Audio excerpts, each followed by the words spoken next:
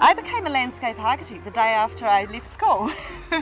So I became a landscape architect because I didn't know what to do, and I went and saw my vocational counsellor at school, and she said, "Do you like people?" And I said, "Oh, yes." "Do you like landscape?" So through a process of elimination, we thought that landscape architecture sounded like a good profession. I was attracted to it because I liked the outdoors. I was going to go into horticulture actually, but I really liked landscapes, and I really liked the idea of being part of creating democratic spaces.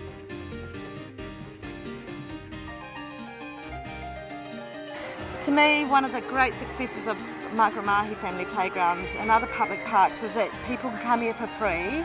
They can enjoy a day out with friends, with family, benefit from the health and well-being values from being in that place, and we can just be together side by side in the landscape, and it doesn't cost and it doesn't discriminate. So that's I guess what drives me.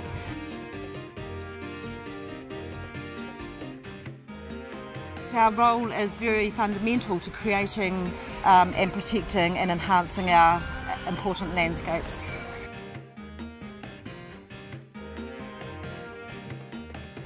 The way that we perform our role as landscape architects is myriad and diverse. We may be involved, for instance, in protecting some of our outstanding natural landscapes. For instance, Fiordland is currently under enormous pressure from the effects of tourism, and that's only going to become worse, and it threatens those important intrinsic values that that place holds. And so landscape architects are involved. In fact, I'm involved in this project in looking at solutions for managing those pressures and the impacts from tourism on our outstanding natural landscapes.